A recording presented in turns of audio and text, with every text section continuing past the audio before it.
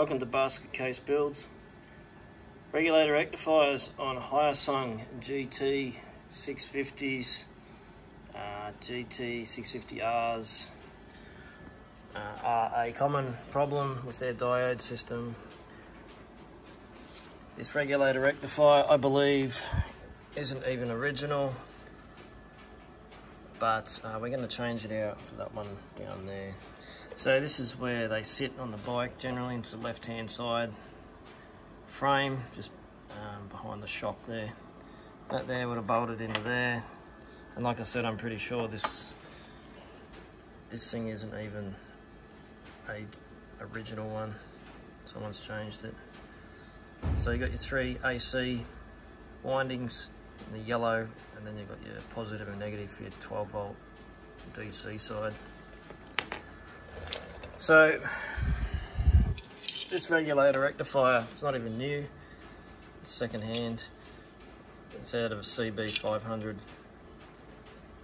Honda, and yeah, that's what we're going to do. Is we're going to chop those three wires there, 1, 2, 3, and they will go into the grade section that has the three male tangs there. And then once it's completed going from AC and being regulated and rectified, it pops out this side in the grey, the dark grey, as your 12 volt side, and that left tab is your positive and your right tab is your negative. And that would continue into that if it was on the bike, positive and negative, but I won't be using that. I'll be isolating that. That's still powered up when your battery is plugged in through this connector here. That's for your ignition and pretty much everything. It charges through that. The wires are terribly small for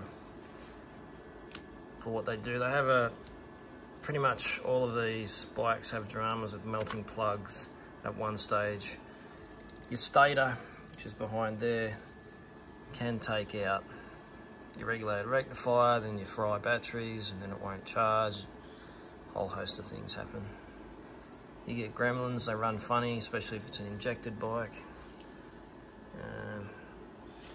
But yeah, so we're going to tape that up and get rid of it, isolate it, chop these three off and mount this. Now, to get this to fit, I have a bracket outside that's been painted and waiting to dry, but this will fit into here like such and face backwards. And I have the plug kit off eBay. Alright, for carrying the current, we're going to be using our 6mm wire. Like I said before, we're not using that fella there. We'll be sending it straight out of the regulator rectifier via that dark grey plug, straight to the battery via a 30 amp fuse holder. That's already got a 30 amp fuse in it, ready to go. Yeah, so a bit of work to do. So I actually had to also trim out a bit of the deflector, or mud deflector I suppose you call it, from the rear hugger from up in there. It's nothing exciting. Just trim that piece off, and then a small section in there as well. And that just gave me room so I can backfeed the plug into here when it has the other plug on, and I can clip it on.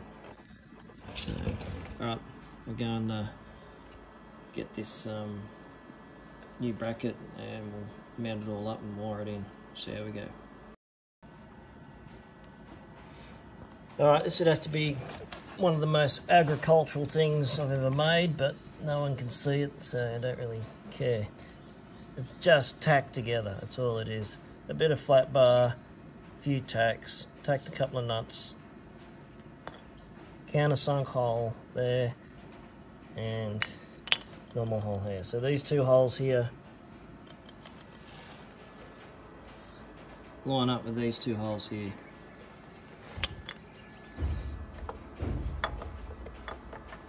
As in like such, and the countersunk hole, the bolt sits down underneath the height of the plate, and that one doesn't matter, use a normal bolt. And then these two holes here, that one and this one, they mount the actual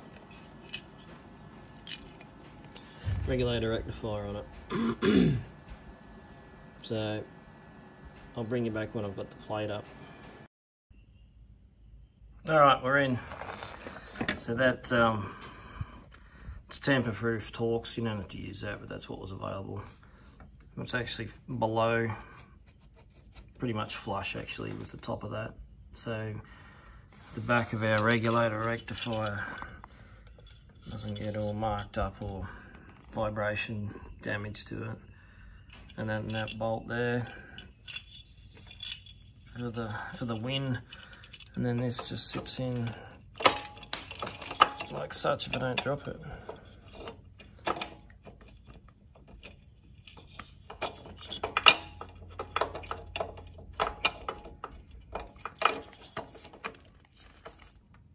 So yeah, I'll bring you back and start wiring it. Righto, bolt it up, nice and firm. You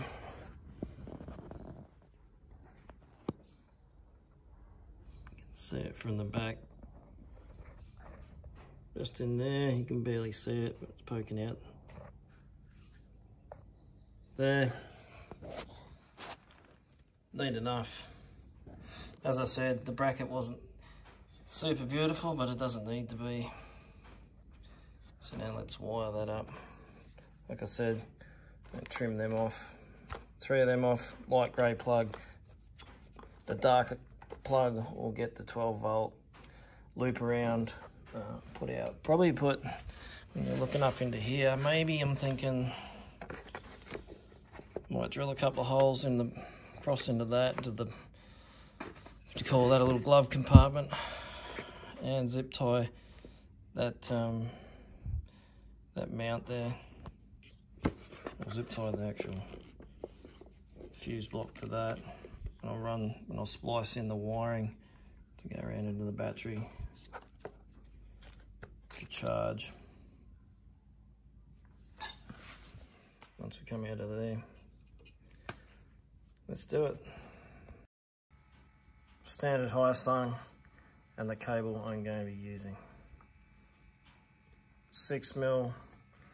Don't 100% know what that, whether that's 4mm or whatever. This is definitely bigger. But anyway, roll of it there,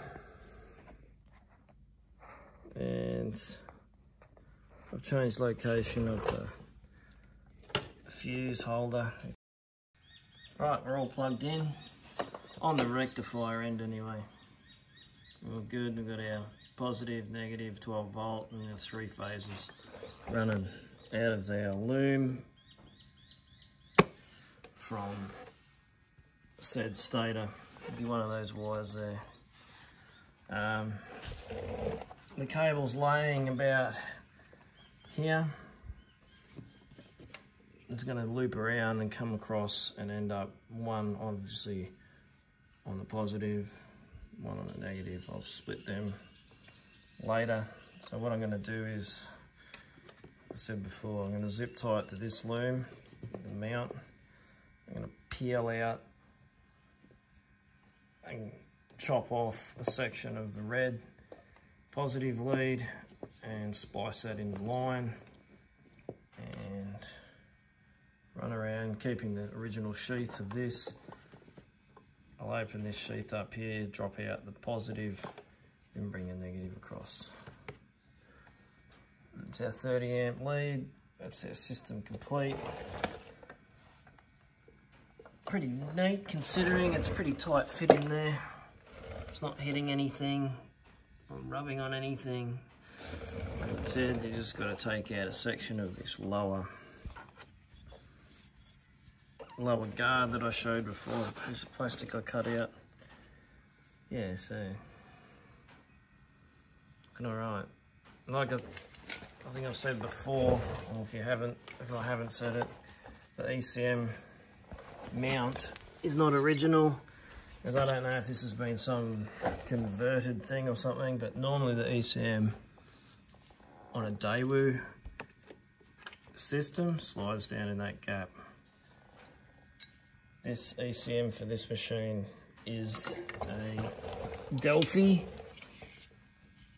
and it's even got, if you read that, a GV700cc, sorry, GV700C ECM. Technically, I believe the ECM should have bolted here. I'll put a picture of where one should sit. There should be a flat plate with bolts, and it stands upright. There is nothing. There's no provision for that. Nothing's been ground off that I could see. Someone just used to flop it and it used to hang down there. This one, hang on. This one just used to hang, and that's why it's all scrubbed off, because it was flopping around, jammed down in there. Anyway, so I changed it up and put this cross bracket in, bolt it in like that. The ECM goes across like that, and then plugs in. It sits up, gets plenty of air flow, and it doesn't foul on the seat. Anyway, you'll see it when it goes back together. So I'll bring you back when we're all wired in. Alright, we're complete. Bolted in, wired in, comes around through here, positive through a 30 amp fuse. The negative obviously is running along this side. Twin core around into here, and to the negative on that side. Told you this is a bit of a Frankenstein. This ECM shouldn't be here, but I mounted it here for sanity's sake of it dangling down the side. Like I said before, it should have had 2 mount bolts there, but it never did. Nothing's welded onto the frame. It's just got half pipe clamps and some L-shaped brackets that were made up. It clears the seat. So, grab the multimeter.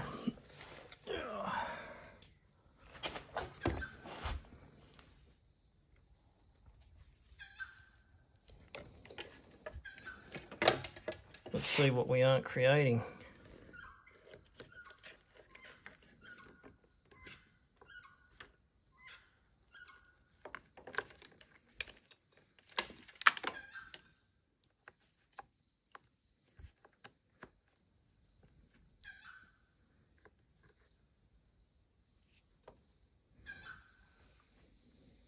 .49.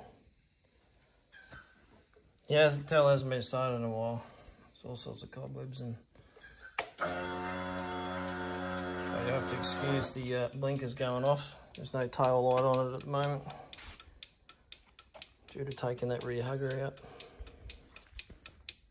Alright, let's see if this thing fires up.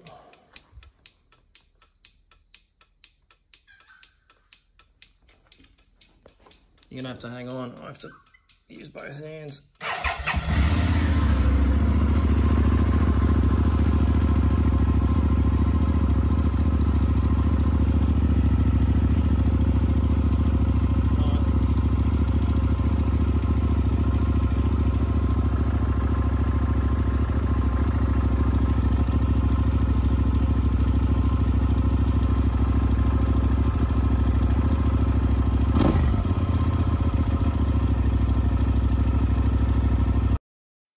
Thanks for watching Basket Coast Builds. Bike is running fine since having done this upgrade. The regulator rectifier out of the CBR 500 that we fitted runs a lot cooler. Temperatures are way down compared to the one that was on it. As for other things, there's one thing I missed in the actual video. I didn't get footage of me terminating the ends and putting them into new plugs due to the fact of I didn't realise the camera had gone flat, but that's not a hard thing to do. You just cut your AC and your 12-volt side cables, strip them back, put the little orange grommets on the cables first, install your connector, crimp the connector. You can solder it if you want. Some people mightn't think you should, some people do. Depends on the heat range, I guess, whether it's going to remelt the solder. Push them in the back of the plug and clip them in till they click, and then slide the rubber grommet up into the back of the plug. Do that through all the plugs, turn them around, install the O-ring on the inside of the plug and the keeper retainer plate, and you're done. But yeah, thanks again for watching. Don't forget to subscribe, hit the notification bell, and I'll see you on the next one.